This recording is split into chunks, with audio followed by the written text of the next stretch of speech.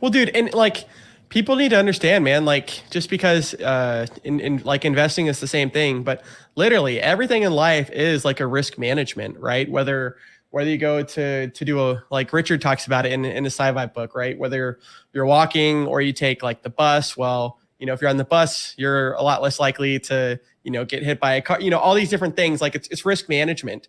And so in any sort of investment, you need to have that kind of similar aspect. Like what is the thing that you're risking? And there's always the creative imaginary horribles where like, oh, what if it goes to zero? What if the internet shuts off? Okay, whatever. You can kind of put that on one side of the thing.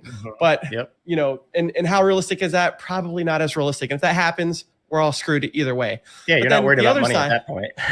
Yeah, dude, exactly. And it's like, and the other side is, okay, so there's this side over here, creative imaginary horribles. And then over here is just, Citadel, mad gains, ultimate wealth and prosperity. Who doesn't want that?